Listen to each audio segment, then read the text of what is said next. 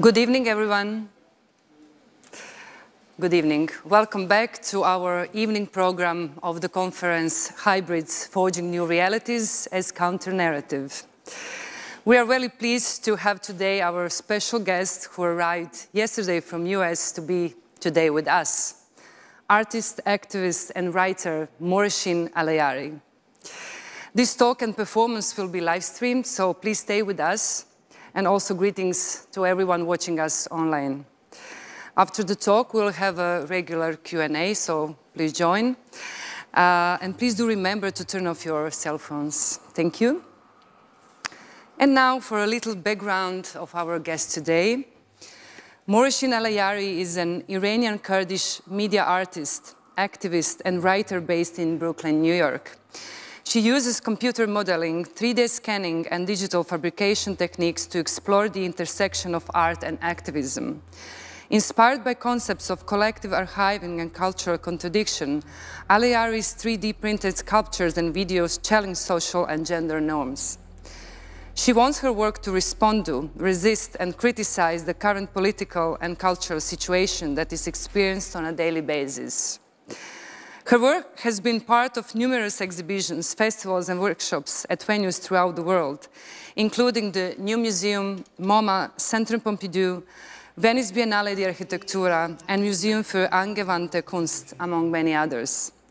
She is the recipient of the United States Artist Fellowship, the John Mitchell Foundation Painters and Sculptors Grant, the Sundance Institute New Frontier International Fellowship, and the Leading Global Thinkers of 2016 Award for Foreign Policy magazine. She has been awarded major commissions by the Shed, Rhizome, New Museum, Whitney Museum of American Art, Liverpool Biennale, and FACT. Please welcome Morehshin Allahyari.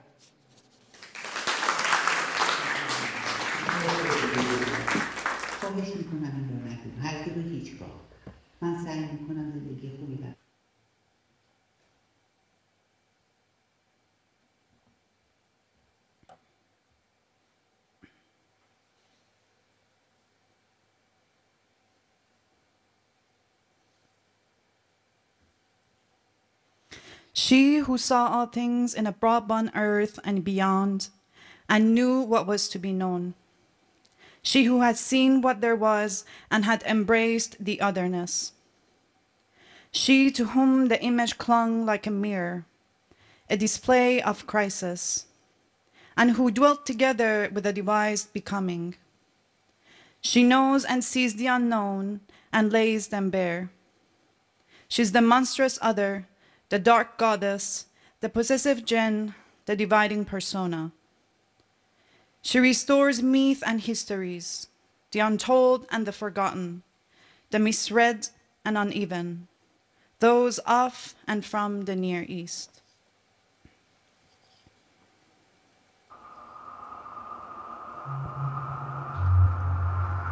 Her name is Kabus. Made of smokeless fire, she's the jinn of horror and nightmare, accompanied by the right and the left witness. She enters to hold you down in your sleep, lying down on your chest, your body paralyzed, your mind spills over into a waking consciousness. Even when you think you have woken up, you are dead asleep. So find yourself here in this temporal ritual of opening path.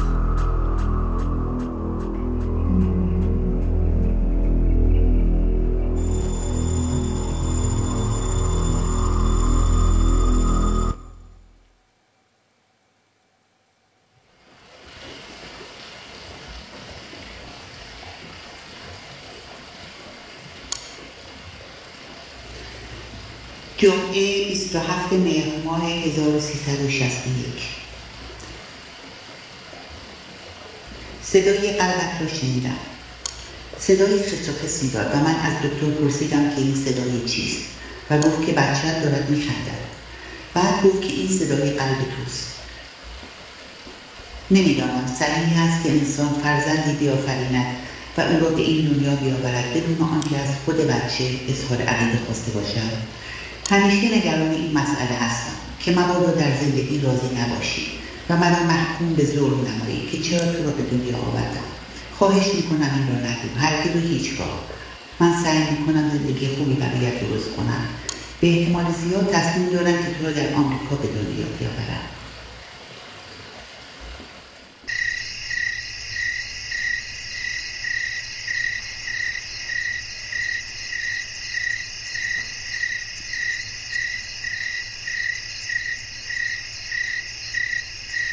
Summer 1991. On the rooftop, we're lying down on a set of sheets, looking up to the stars in the polluted sky of Tehran, occasionally this clear. And you, Grandma, Madi John, you tell me the story of a jinn that you saw in the public bathhouse, where it's you and some other women on a bath day, washing, gossiping, and singing.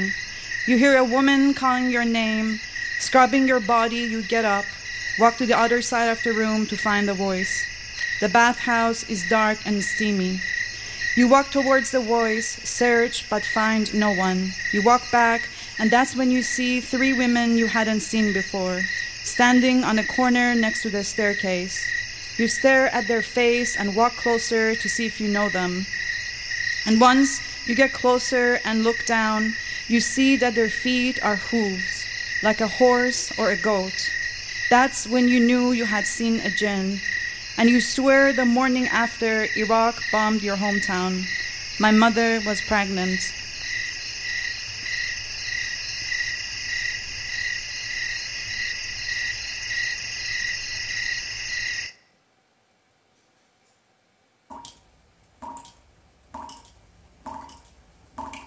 شنبه 26 تیر ماه 1361. مدت هاست که چیزی ننوشتم. روزهای سختی را گذراندم. بسیار دلخور بودم از زندگی نکبتبار جنگی. جنگ چهره بسیار کریهی دارد، زیرا جنگ چیزی جز شکست همراه ندارد. حتی پیروزیش هم نوعی شکست است. بیش از 2 سال است که ما با عراق در جنگیم و این بسیار طاقت فرساست. مهراد پسردایی که بسیار دوستش می‌دارم در میدان جنگ است و خبری از او نداریم و جوانان دیگر نیز چون او. همه جا مرگ و خون و سیاهی است. زندگی بسیار تلخ است. زمانی که هموطن خود را در خاک و خون می‌بینی، مردم عادی از بچه تا پیر چگونه می‌توان احساس خوشبختی و زندگی کردن یافت.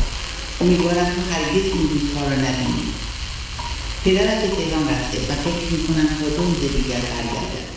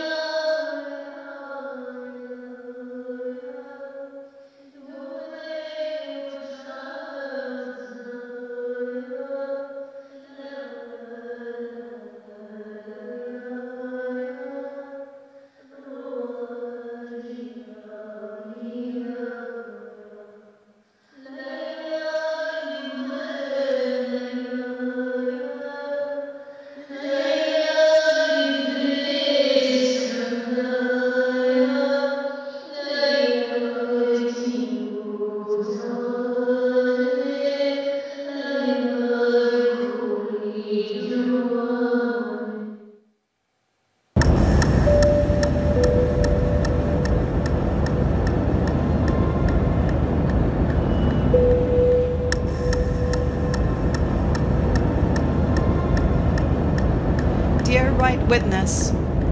Only you know what it means to hold up, whether it's for death or for life. Where do I begin to tell you about the time after time when we stood behind the window in our kitchen anxiously. Waiting was our ritual, my sister and I. As if we waited long enough, our mother's plane would land. It was a non-spoken play of cause and effect. Waiting causes return. I would feel nauseous. How do I begin to tell you about the time after time when being born felt like a personal attack? I took offense to it. First, my mother's job meant flying during the war. Then it meant flying post-war, when there were sanctions imposed by the US, which meant difficulties in renewing parts of the planes or permission to purchase new ones, which meant more plane crashes, which meant every time she left, I clung more to my grandmother who stayed. As a child, I had already imagined my mother die so many times. When my grandmother died instead, it felt like such a betrayal. What I mean is that I kept asking my mother, how could your generation give birth to this many of us during the war?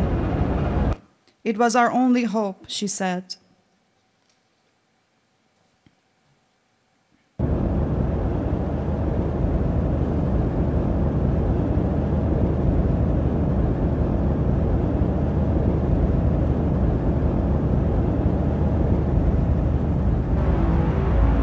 Dear left witness, they say you have subverted time so profoundly, we can join the army of mothers who carry trauma in their bones and will give birth only to monsters.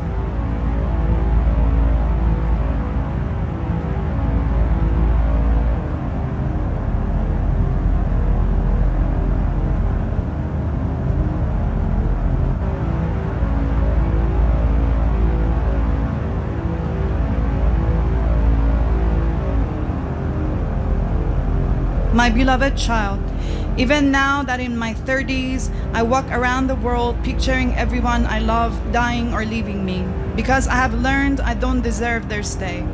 My therapist called it an extreme case of separation anxiety. That's what the scientists call the knot in my stomach. Inside, my body is so occupied, it confirms the outside does not deserve you. And that's why you are not to be born in blood and flesh. To not be born in blood and flesh is to be protected. To be not born in blood and flesh is a form of becoming. Becoming is alive and always in the future.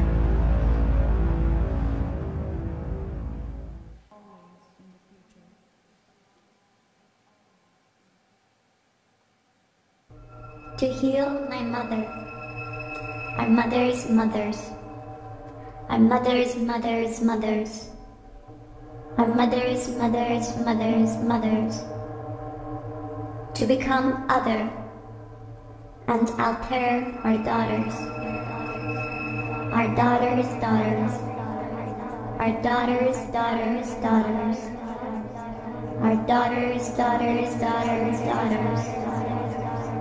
Birth justice, to choose when, where, how, with whom, and what to birth. What to birth. The ultimate extent of power is this union. Only in the future you will know. Only in the future you will know. Only in the future you will know. The only future you will know. You will know.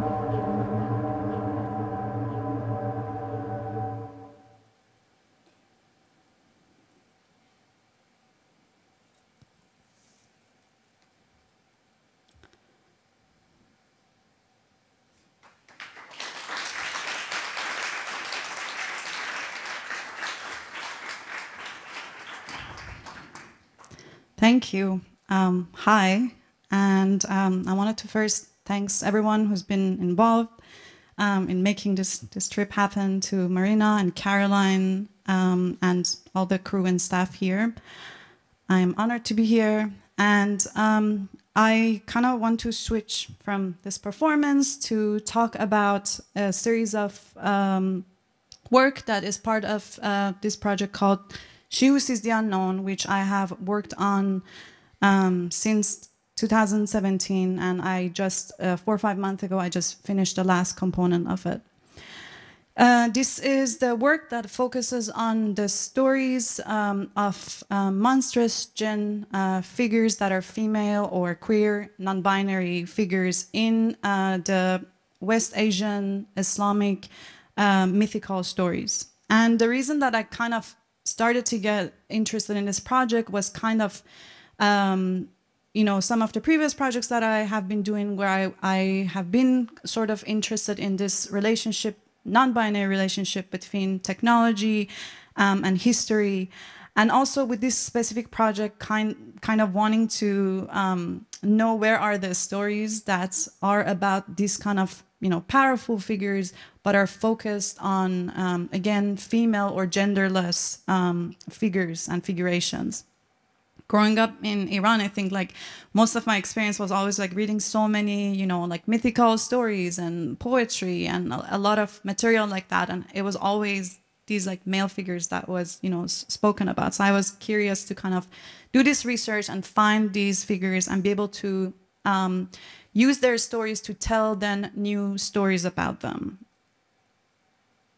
This is one of my favorite quotes, kind of that does a perhaps good job of summarizing why I'm interested specifically in the monstrous figure, and also kind of stories that kind of sits perhaps between also this relationship between dystopia and utopia and horror science fiction in some ways. So it says we need to engage with dystopian fiction that extrapolates from the white, able-bodied, colonial heteropatriarchy that structures our world.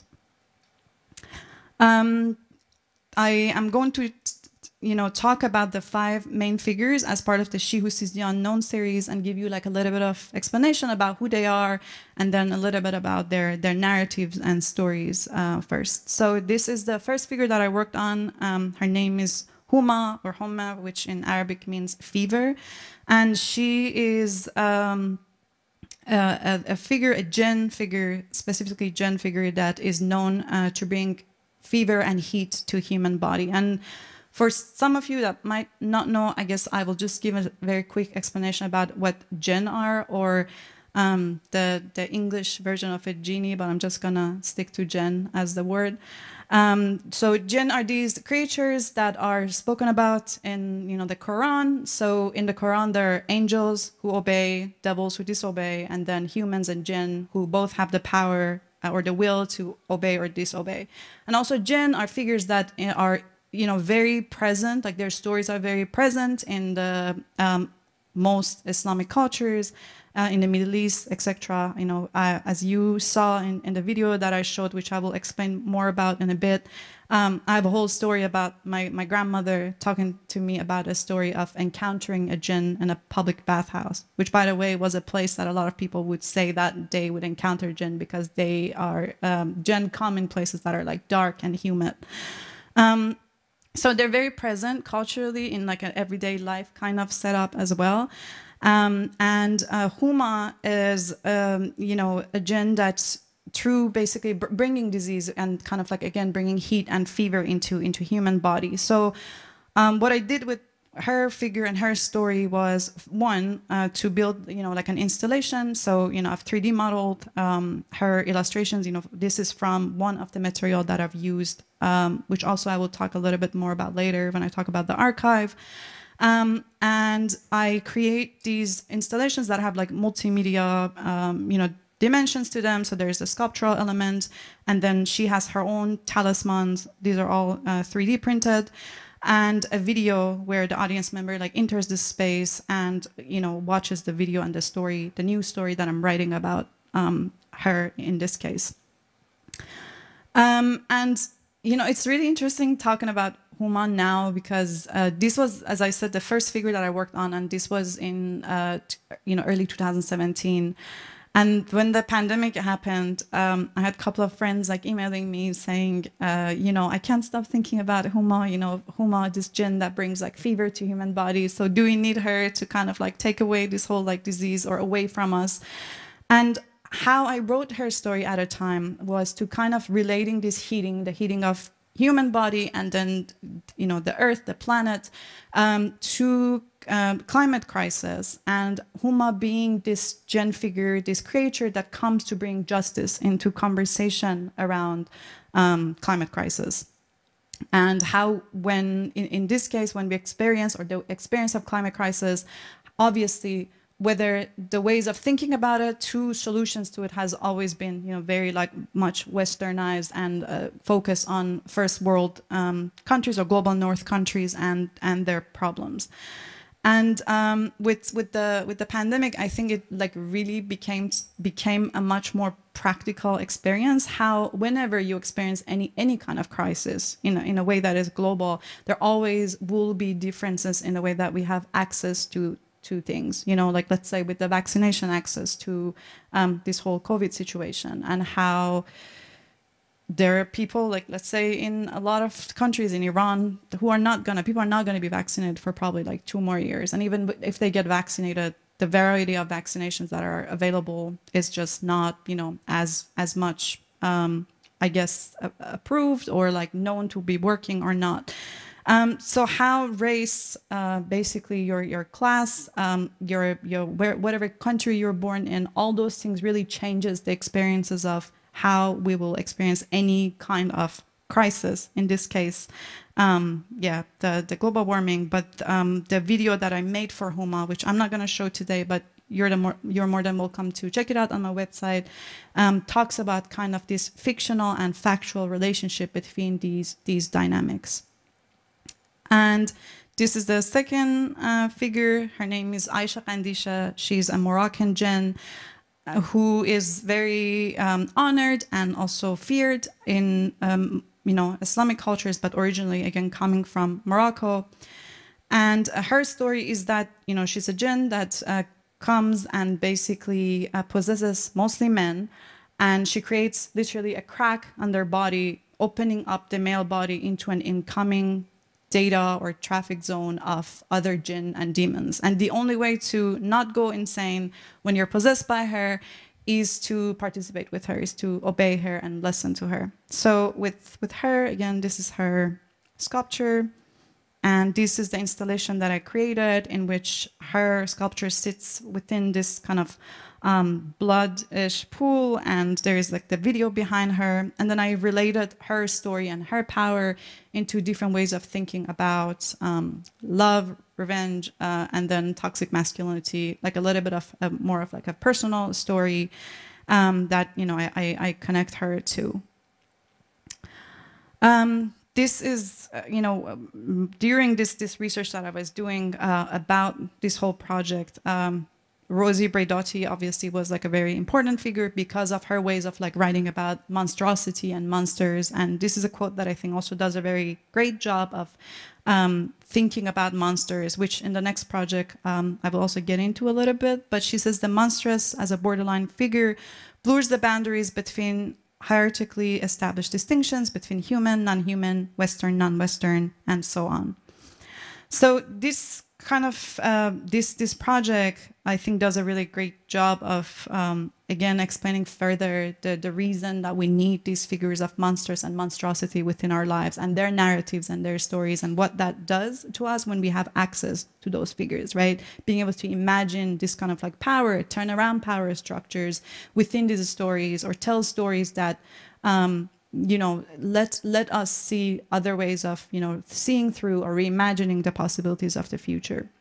So this is a story of Ya'juj Ma'juj, who, again, their story is talked about in the Quran. So Ya'juj Ma'juj are known in the Quran as this community or group of people who represent chaos.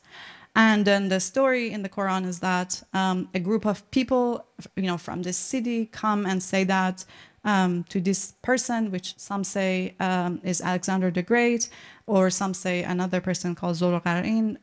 They tell him that we want to build a wall to keep Yajuj Majuj out of the city. So they build a wall, and Yajuj Majuj are like basically behind this wall.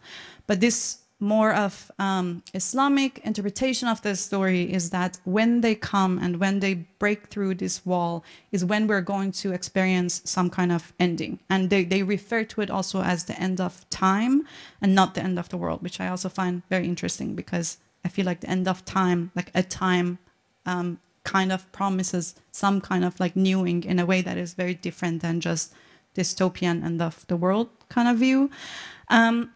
Anyway, so I was reading about this story kind of right after the Muslim ban happened in the US, where I was, you know, stuck in Germany for a little while when the ban happened, because I had Iranian passport and a green card. And some of you might remember at the beginning, green card holders were included. So it was a very like weird moment in terms of kind of like being stuck and not knowing what that means for my life. Also not being able to go back to Iran because of my work. It was like a, yeah, very like, the unknown was just like very intense at that moment. And obviously I had the privilege of having the green card, being able to come back. But then this story just made so much sense, like reading about the wall and building a wall, and how through many, many centuries, humans always have found this other, you know, to other and to make other of, and also to keep behind some kind of wall. And so I wanted to write a story about Yajuj Majuj that kind of questioned this notion of the othering, but also this monstrosity, right? Like the fact that people, not just Trump, but like in general, the very like populist agenda or like racist, xenophobic agenda has always been talking about the other in a way that is dangerous, that is scary, that is not to be trusted. And how then turning that around as like, instead of kind of having to constantly like say that, no, look, I'm a good immigrant, I'm doing this, I'm doing that, I pass all these things that you have defined for me. I think that's something that I try to do when writing this story, to question, I guess, these roles and the way that we can think about it. I remember like one of the conversations that kept coming up when I had posted on my Facebook that I was like stuck, and then after that, you know, like a lot of other conversations around the ban was that people would say, you know, but the US should be like so happy to have you, you know, or like, you know, people would say, but this person is a doctor, that person is a lawyer, why wouldn't you want that in your country? And I think, you know, I see the positioning, but at the same time, I think like positions like that are also very problematic, because it's like you have to be this other thing to be worthy of living in a place, whereas you don't have to have any kind of position like that to you know, deserve a life that comes with like, I guess, human rights, or like whatever, some kind of comfort that you're looking for, and that's why you're leaving your country. So to embrace this monstrosity, then monstrosity from their position, it was something that I also have been interested in, whether in the story of Yajuj Majuj, retelling the story of Yajuj Majuj, where the position of the people who want them out and Yajuj Majuj shift, asking who is crisis, who is chaos for who, etc., is something that, you know, I've been wanting to raise and talk about.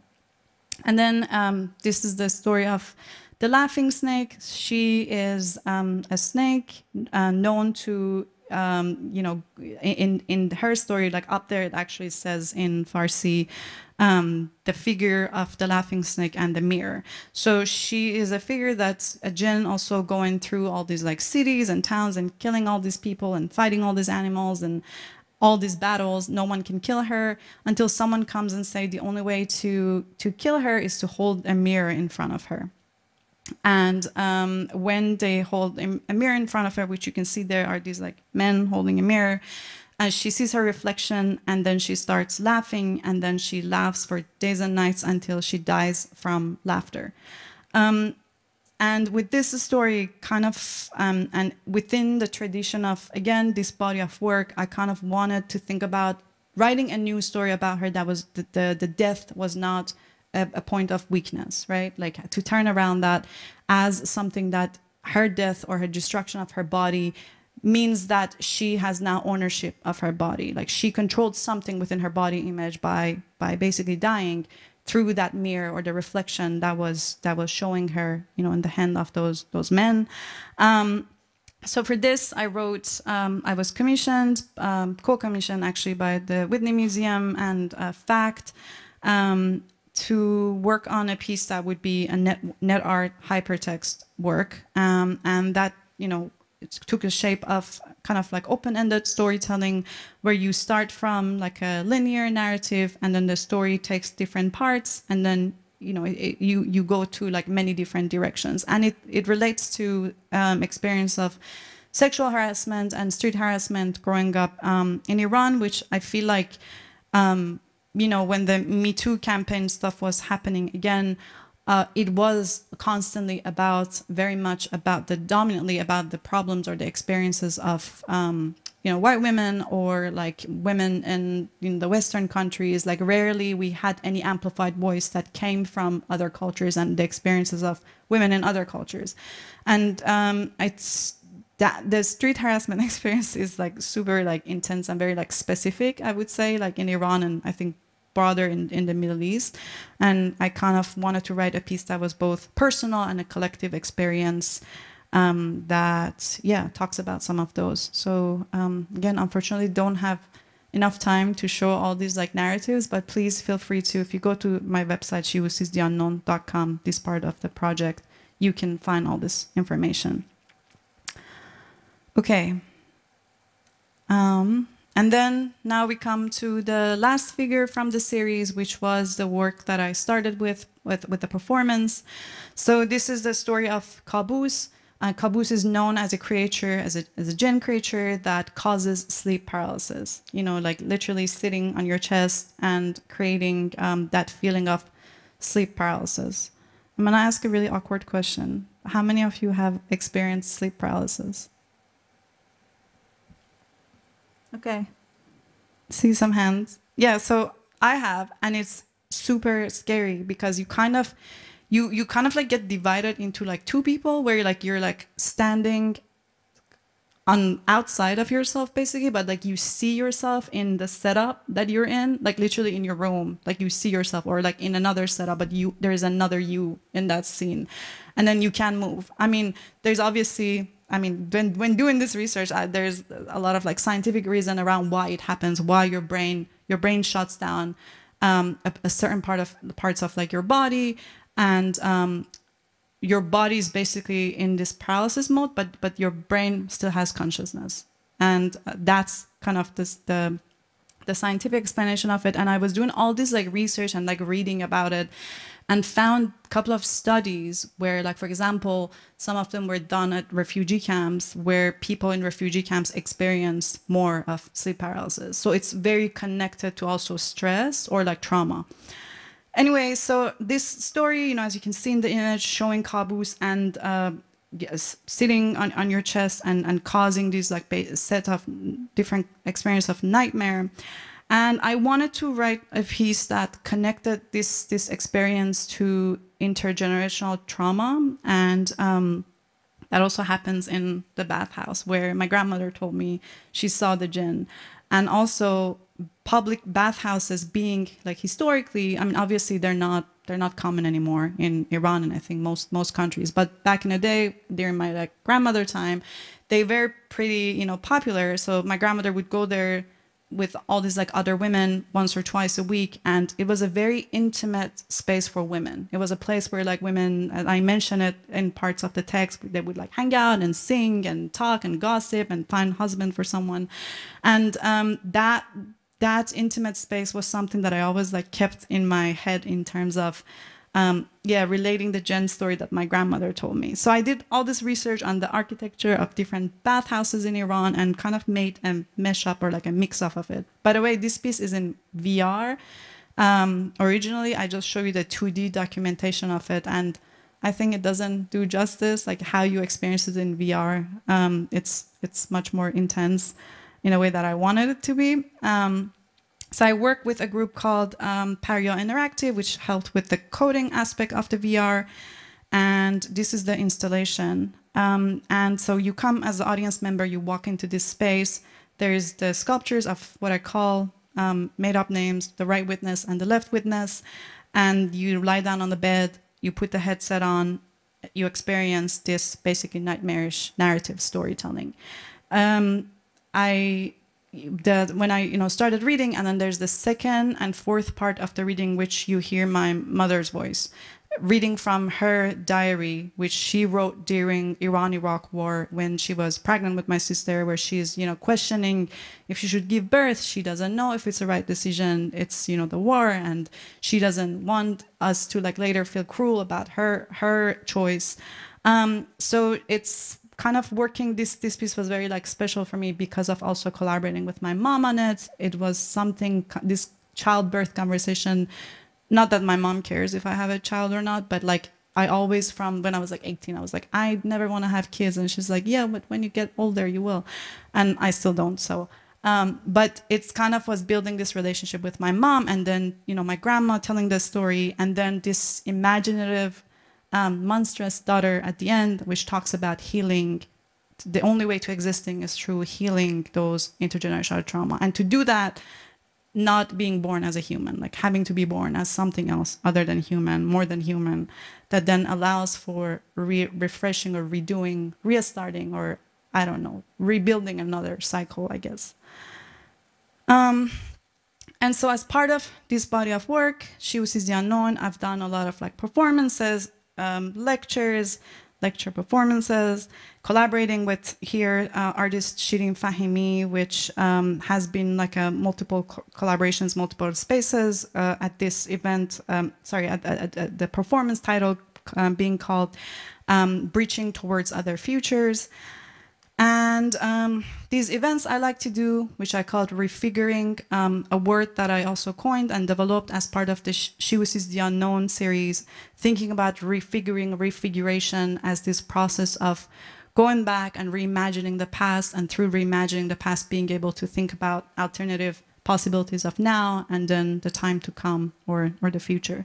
So I would call these events refiguring events, where I would set up these kind of casual sitting down, where it wasn't as much of this where I'm just talking, but it would be audience members sitting around and all of us talking about our own research, or here I invited three other scientists, designers, artists, where each talked about their work and its relationship to the concept of refiguring. And the audience participated in that. And kind of now I'm shifting a little bit of my focus to the archive.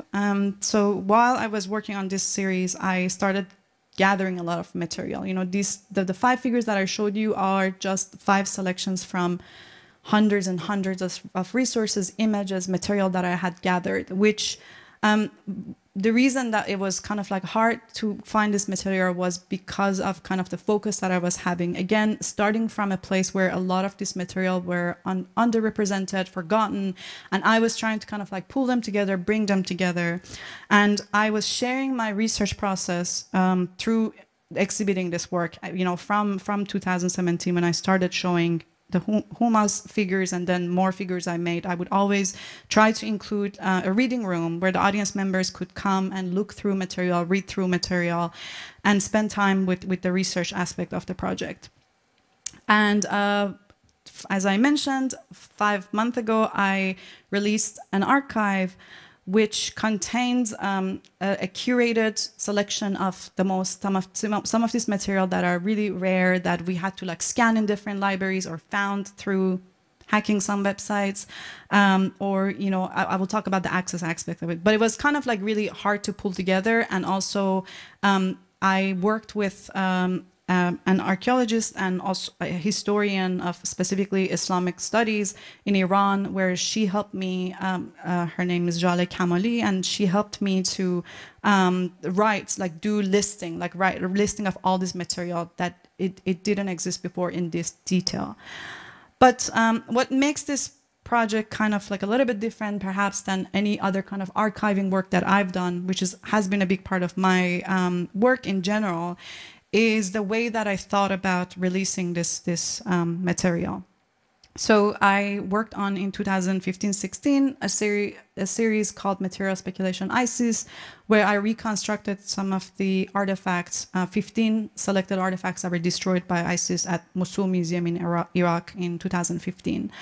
And as part of, I'm not going to talk about this project, but as part of this project, one of the things that came out of that body of work was this concept of digital colonialism, which I, at a time in 2016, I kind of coined and developed specifically in relationship to cultural heritage. And this is my definition of digital colonialism, which is that it's a framework for critically examining the tendency for information technologies to be deployed in ways that reproduce colonial power relations. So as you can see with this definition, you can really expand this to many things. It doesn't have to be on cultural heritage.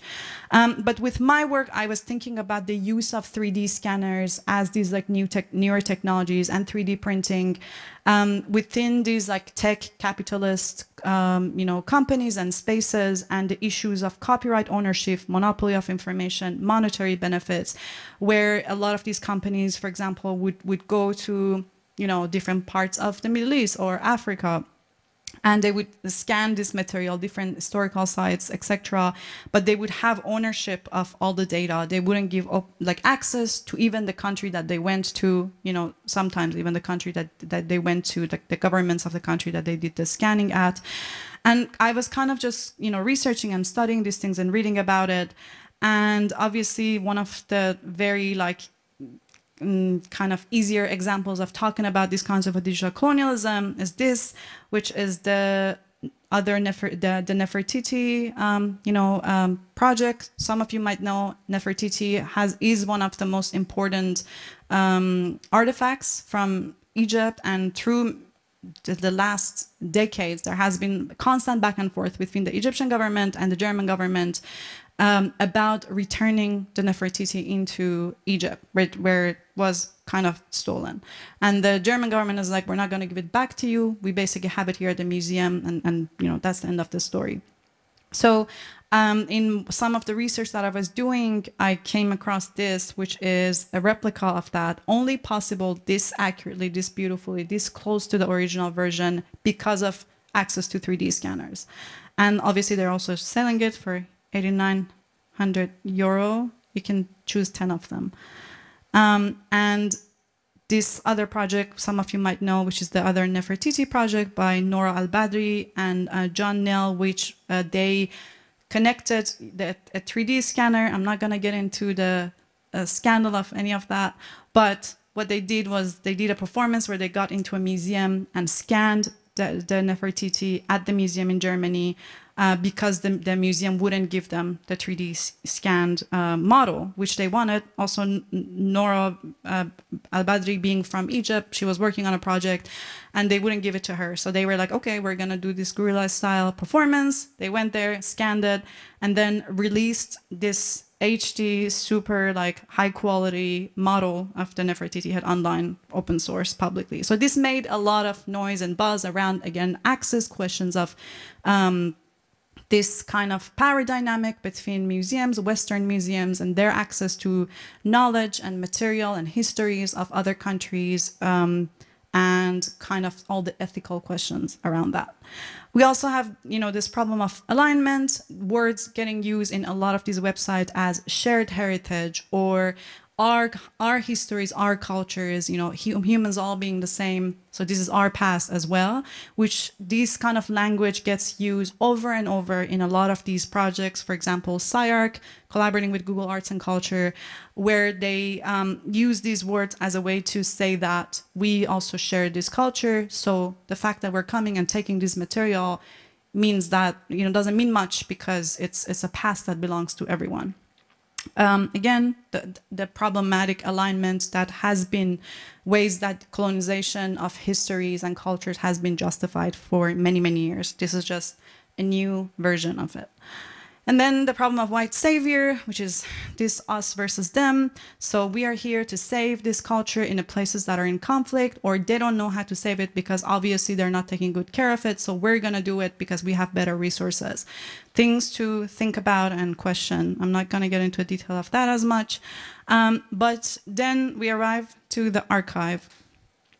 And that's something that, because of my, 4 years of constant thinking and giving lectures and writing about digital colonialism, looking for different examples, when it came to releasing this basically 5 years of information and material that I had gathered, I really wanted to think about this question: is open source inherently good or positive, right? So we think about open source a lot of times as something that is good because we're sharing these things. I mean, I also would say that prior to maybe before 4 or 5 years ago, I mean, I was already thinking about the problems with that and what that means with material speculation project, but I think I was also kind of more open to the idea of it. But a lot of these experiences and thinking really changed the way that I thought about wanting to release the material on the archive. So this is the website to the archive, and I am just going to quickly walk you through it. So if you know English, you can have access to the first layer of the website, which, takes you to these parts where you can download the PDF. You can read about all the information about what this material is. And I also have made a gallery for the sections that has images focused on, again, specifically queer, genderless figures, female figures. And so here, again, there's different sections. There's a whole part on selected goddess names from 2 material that are specifically West Asia focused goddess names. And also mostly dark goddess figures. And before I go to the second layer, I wanted to also give credit to Emily Martinez, Antonia Beglari, who did the development of this project, the design of the website, and also all the amazing people who were part of this, helping with different aspects of it. Angeline with the part a little bit hacking of it. I was like, should I tell the secret? But the hacking parts of some of the things, thank you for that. And I will explain that process. So anyway, now to get into other parts of the archive, you will have to know either Farsi or Arabic to get to it. So this thing pops up telling you, giving you a set of instructions. It says if you wanted to open, put in this and this and that, and then bury it under the soil, which obviously not real, that part. But the reason I kind of wanted to build these layers or define these cultural codes is kind of goes back to that questions of open access, right? What does it mean to protect knowledge, protect our histories, protect the ways that we want to share this knowledge, versus also still being generous and sharing some parts of the knowledge. So the way that I curated the second, third, and fourth layer is that the material that are, as you go further and further, the material becomes more rare. Material that we scanned for first time and are not just available online. But one of the constant problems that I would run into when I was trying to have access to some of these material in the digital library of let's say Harvard University or another university was that either they wanted me to sign a contract saying that you need to credit us for putting this on a website or something. And I was like, I don't want to credit you. I'm just taking something from my country, and I'm that is from thousands of years ago. It's no copyright on it, and I want to just do it for free, as part of my project. So it was kind of a little bit of back and forth between that stuff. Also, there were a lot of websites that would not, when these digital libraries where they had the PDF files, but when you would go on the websites, you would only see the thumbnail or the small image, low quality image. Or you would have to click on them one by one, 500 pages, one by one, to download each image. They wouldn't just give you one PDF. So those were some of the parts that we had to figure out codes and stuff to then download it in bulk download. Or the problem of just giving access to black and white images and not colored. So all these, again, ways that these museums and Western-based museums kept creating different gates as a way to gather this material. And for me, then this became about, building 2 folders. One I called For Us, and then one I called For All, where then these layers then now goes to the For Us section. So I'm just gonna actually show you a little bit of this.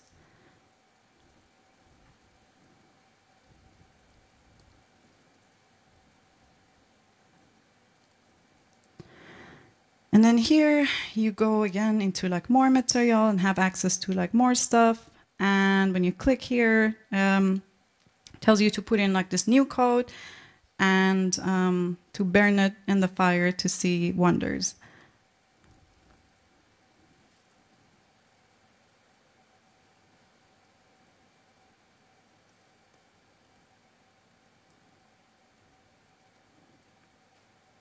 And yeah, some more resources here. And the last layer is this one, which says to type certain numbers and codes and alphabet and write it on the skin of a deer before sunset. And yeah, that's the last part, which has, again, this is the part that has like some of the material that was either the hardest to have access to or I didn't have permission to put out, and material we 3D scanned. So yeah, I kind of like want to end this talk here with like hoping that we can kind of keep thinking about all these ways of contributing or you know, as artists, creative people, what does it mean when we have access to platforms, and how can we kind of constantly think about or push the ways that we can question power structures that for many, many, many years have been in play, that we take for granted, and practices that have been just the way it is, that I think we can push and resist and think about different ways to turn around. Okay, thank you.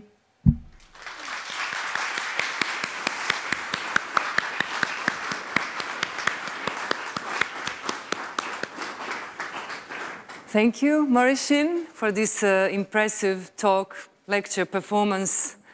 It was really great listening to you, and I enjoyed. I hope all of you do. We are finished now, but still we have time for questions from audience. So if you would like to ask artists something, now is the chance. Now it's time. Anyone? If you're also sitting in the back, I can't see you, so if you raise your hand, maybe you can see them. Yeah, we can. I think I can see anyone. No? Come on, guys, I know you have a question. It can be personal, I'm just joking. Yeah. There's one.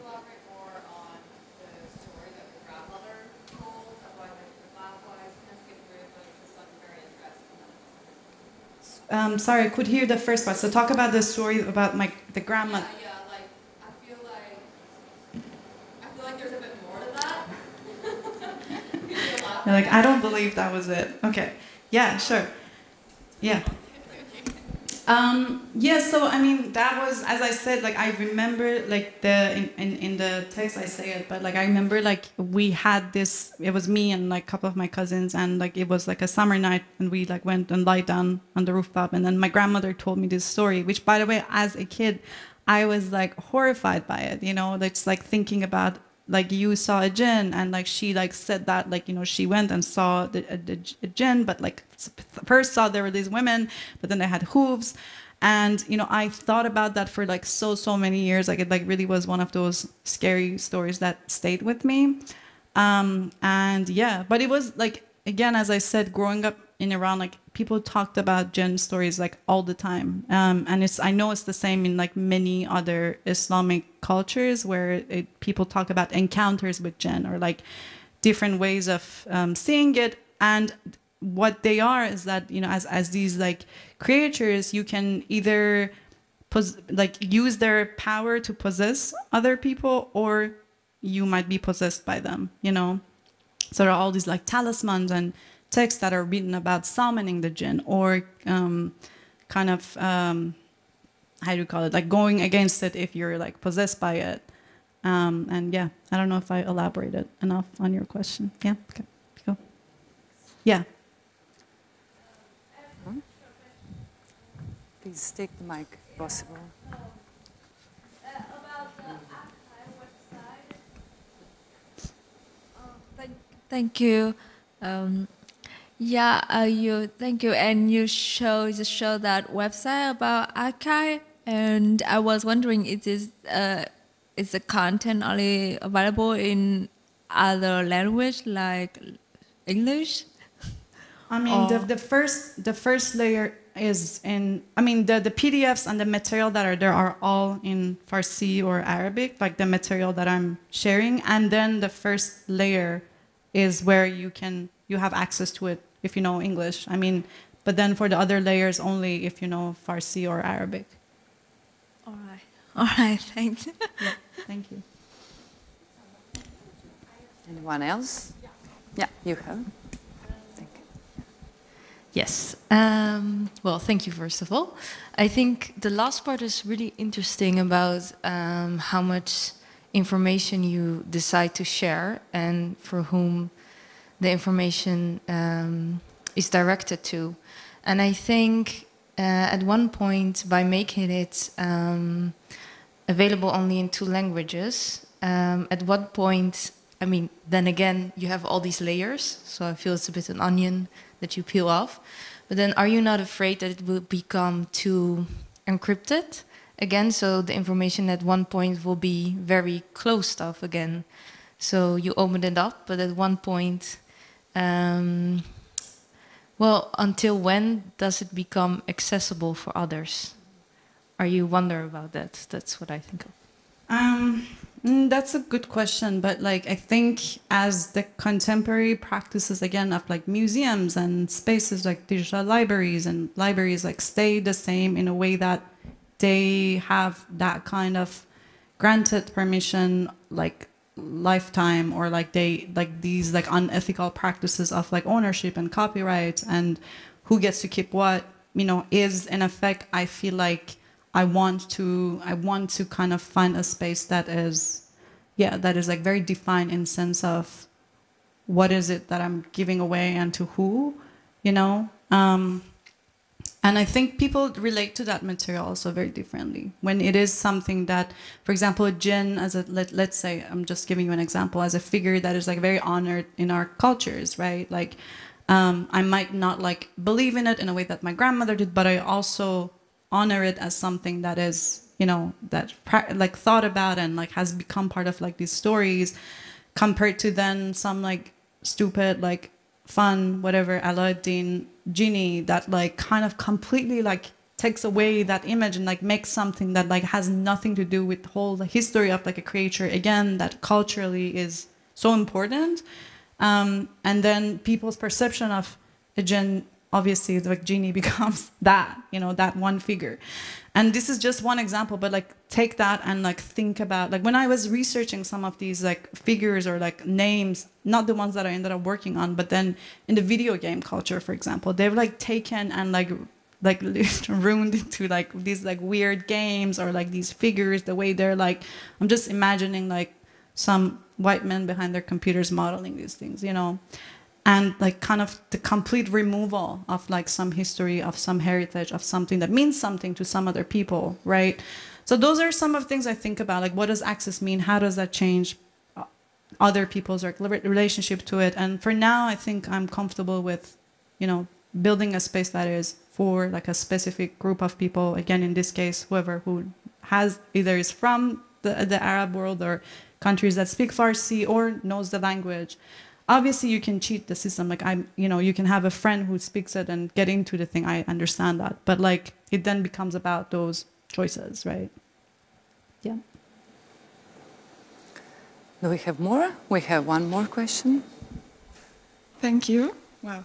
This is maybe a very open question, but like, what's your relationship to oral tradition versus written tradition, or the female act of writing? I think both have been very important in my practice in terms of narrative and writing and bringing stories together.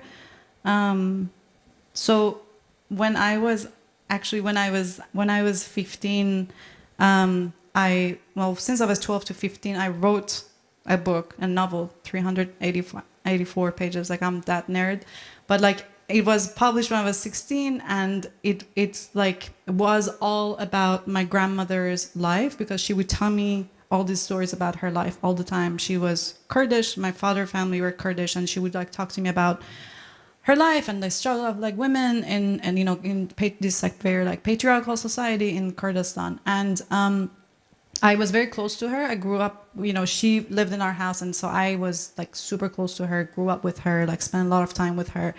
And so the oral history, like the way she would tell me these stories and stuff, like always kind of became such an important part of my way of thinking about storytelling and how it can be very influential, or ways that you can connect to someone completely stranger by the way that person tells you a story about them, you know. And that, I think, has shaped a lot of my way of thinking about writing. Obviously now mine is much more text-based, or these stories that I'm finding, I'm sure a lot of them were just oral stories about these mythical figures, and then they became more like written down at some point. Yeah, I think I constantly am between those two worlds, and I see why each of them matter for different reasons that are and important, not just in my practice, but for the world.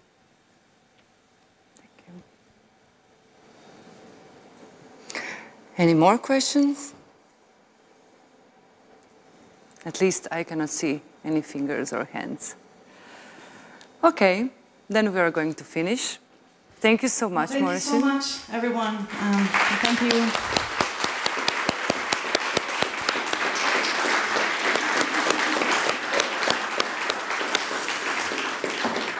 On behalf of Futures Photography and Melkweg, I would like to thank you all for being with us all day. Tomorrow is our second day of the conference, and I'm inviting you to join us. We will be here from the morning and live from 1 p.m. So have a nice evening and see you tomorrow.